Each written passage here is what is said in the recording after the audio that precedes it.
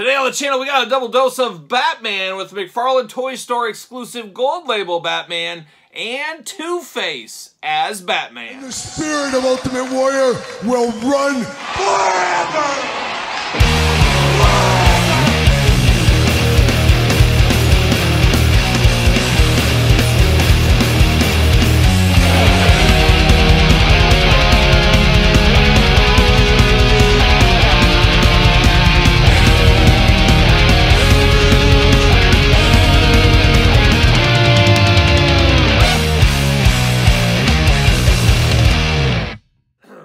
Welcome everyone, Kyle here, and welcome back to the channel for another McFarlane Toys unboxing and review. And today on the channel, we're back to the DC Multiverse with a double dose of Batman, kinda. But for all your McFarlane Toys needs, make sure you hit up Entertainment Earth. Use discount code Kyle. Save yourself 10% on all in-stock items. Anything over $79 does ship free. Got to get a deal out there. However, these two I pulled off of the McFarlane Toy Store. Todd's sitting on the couch once again for these. You never know when he might chime in.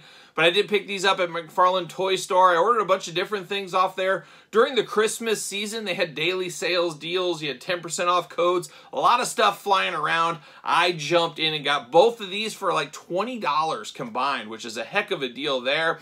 Really enjoyed the regular edition, I guess we'll call it, of this Batman. Didn't want to pull the trigger on just a different head, but for 10 bucks, I said, okay, I'm going to pull the trigger. Same thing with this one. Don't know anything about Two-Face's Batman. I've seen this at one of my local Targets. That's the only place I ever see this one.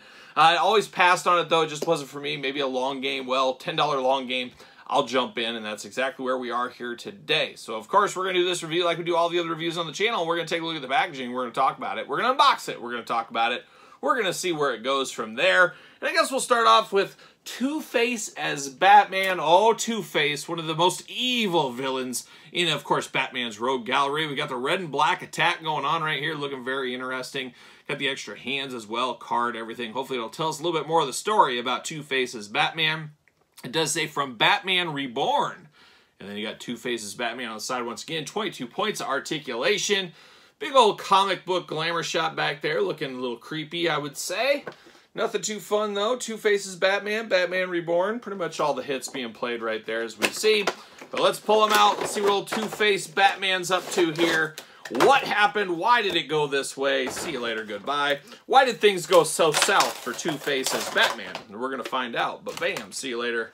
Once again, see you later, goodbye. We do get the McFarlane DC stand. We'll see it before, or we've seen it before. We'll see it again, I should say. But let's see what it says for Two-Face's Batman. Real name, Harvey Dent. A prominent and well-educated district attorney, Harvey Dent fought valiantly to uphold the law and make the city a better place. In any other city, it would have worked. Not in Gotham.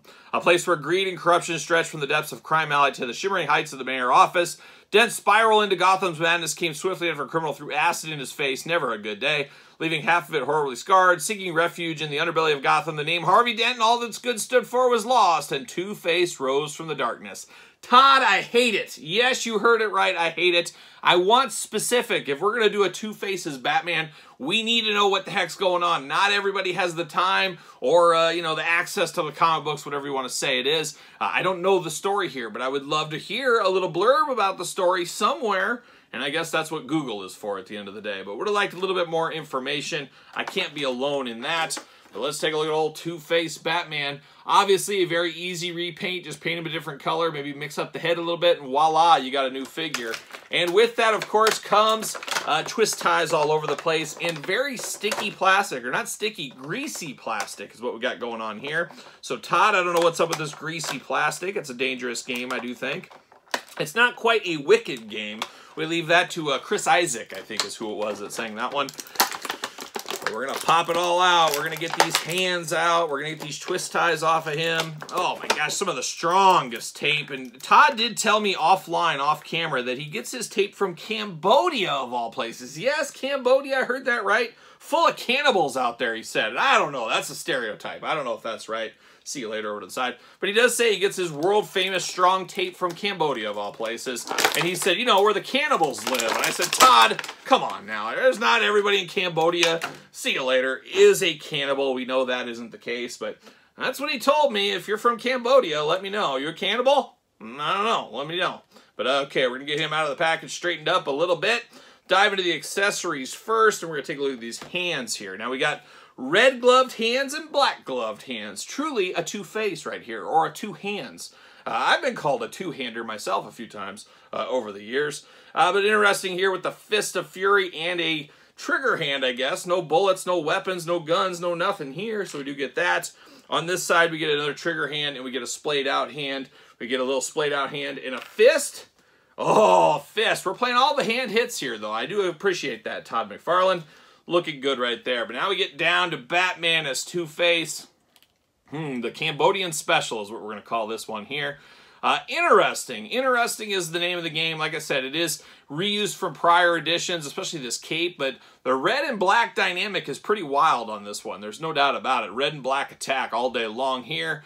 Red and black suit, of course, cut down the middle, except on the head. It's like, should these be reversed? It just feels, I don't know, it feels wild. It feels like it's not full on Two-Face because it's got a mix. It's got a little black on this side and black on this side, red on this side, red on this side. Is that the way it's supposed to be? Is that a mistake? Is it an error? I don't think so. I'm sure this is the way it's supposed to be, but for me, I want it to just be black on one side, red on the other side. Obviously, that's not how it is here. But we do got the Batman head. Of course, new head here. You got the Harvey Dent acid burn side there. He's got the charred side on the bluish black side, looking pretty ugly, looking devious, truly looking like a Two-Face. Looking interesting. Then you get the normal face on this side in the red. So really is Two-Face adventure. We're here for that. Black on the arms, on the right arm, I should say, left on the red. The Batman logo, black and red, split down the middle. Same thing with his belt. Same thing with his shoes. Got to be difficult dressing. I guess you just buy two pairs and you go back and forth between the two.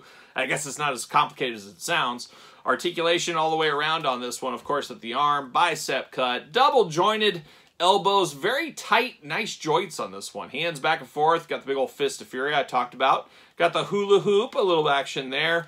No real traditional waist, a little bit of movement, but not a ton. Big old Two-Face Batman splits. Legs do go up. Bend to the knee, double jointed knees, of course. Ankles up and down, not really much side and side. And then, of course, the Todd McFarlane toe articulation. Todd, are you kidding me? He's got both of his socks off on the couch. If I could just swing this camera around. And he's just wiggling those toes on the edge of the couch. Just wiggling them with that toe articulation. He's a wild man, Todd. You get him on the couch, starts talking about tape from Cambodia, starts wiggling his toes. Who knows what's next at this point? But this is an interesting one. I don't know. I wish I had more of a connection to the character. Obviously, I know Two-Face very well. I just don't know him in the Batman costume, and I don't know. I don't know anything about it, but it's an interesting one. That's what we'll say, and by not knowing what's going on, I'm not paying full price for it, but around $10? All right, I'll take it. I'll take the plunge. I'll jump in. That's exactly what I did with the Two-Face Batman. Now, we turn our attention to another Batman I don't know anything about, but I really do like the colors of the suit on this one. That's what made me buy the original version, and now here I am like a sucker. Yeah, a sucker, Todd, buying the second version here, but didn't want to pay up on the McFarlane website like a year ago when this one came out. I was like, there's no way I'm paying 30 bucks for this just with a head swap. Oh my gosh, what are we doing? Pass, hard pass. Well, about a year later, $10. Man, sign me up all day long. And twice on Sunday. There you go. Gold label, like I said, McFarlane Toy Store exclusive. DC Multiverse down here, 22 points articulation, all the bells and whistles. Batman of Zur-En-Arrh. Arr, like a pirate, unmasked, Batman, R.I.P., which means rest in peace for those keeping track at home. Same thing on the side here. On the back, little glamour shot. He's getting ready to swing that baseball bat like a young Dave Parker. Oh, shout out to Oakland A's legend Dave Parker. I think he was on the Pirates too, but we don't talk about those years. We talk about the A's years for old Dave Parker. Holding it down in the DH position for a lot of time at the end of his career. See you later, goodbye. Well, let's see what's going on in this card. I can't remember. It's been so long since I've seen this one and did the old one. See you later. Oh, right off the screen. Hugging the screen there. McFarlane stand once again. Been so long. Hopefully it doesn't give me just a generic blurb. Hopefully we get some meat and potatoes. Give me the potatoes with it and throw some carrots in too. Got to eat our vegetables. Batman Bruce Wayne. Oh my gosh, War and Peace back here. Oh, what are we doing? Okay. As a child, Bruce Wayne watches his parents were brutally killed in Gotham City's crime alley. Traumatized by their deaths, he devoted his life to becoming the world's greatest weapon against crime, the Batman. To become the ultimate vigilante, the Dark Knight disciplined his mind and body. What about the soul? What about the soul? To reach the pinnacle of mental and physical superiority in his relentless pursuit of justice. Some time ago, okay, well, we got old story, now we get to the new story here, it looks like. Some time ago, Bruce Wayne took part in an isolation experiment overseen by Dr. Simon Hurt, which is funny. I'm in a bit of an isolation experiment on the weekends when I'm down here filming all my videos for the week. And it's instead of Dr. Simon Hurt, I got Dr. Lemmy Ace and Domino all watching me, keeping track of things, keeping guard of things as well. It's a wild time. Batman and I aren't as different as I did think. In which the psychiatrist gave Bruce the post-hypnotic phrase, Zur-En-Arrh. Oh my gosh, I could tell you a story about a hypnotist, but I'll save it. I'll save it. When heard by Bruce years later, this trigger phrase shatters his mind, leaves him wandering Gotham City in a daze. Always ready with a backup plan, though, Batman had previously developed a persona within himself. Oh my gosh, always thinking. A Batman without Bruce Wayne and stitches together a new Batsuit, calling himself the Batman of Zur-En-Arrh. Arr like a pirate. That's exactly what that is. I do like that we got a little bit of both sides of the story there. So Todd, you're back on my good list here for Christmas. There it is. But there he is in the plastic prison. Let's bust him out. Let's get these twist ties through here. Not too many on this one, it looks like. Is that the only one? This is what I'm talking about. That's what I'm talking about. Just one at the waist. That's all we really needed. That's all we needed. And there's that. And a little knife action. See you later.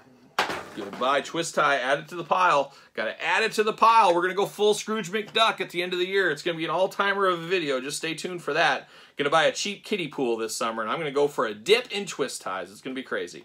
But we do got Batman of Zur-En-Arrh. There it is. But we do get two weapons with him. We get a baseball bat with spikes in it. Talk about a melee weapon here. It reminds me of the Simpsons episode back in the day. He's got a board with a nail in it. Kind of like that. I got the gray wrappings on the handle against the brown baseball bat. Bunch of nails going on through there. And then we got a very primitive looking knife here. It looks like he stitched this together. Got some brown wrapping around it. He's ready to take on the world in his new persona. No doubt there. But now we get down to old Batman himself.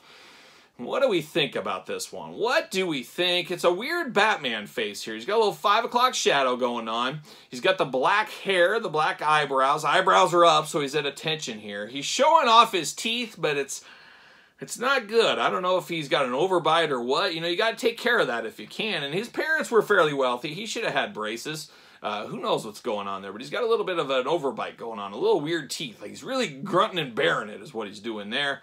Who knows? And then we got the costume here going on. He's got the stitching throughout going there. It makes sense with the story. He stitched this thing together.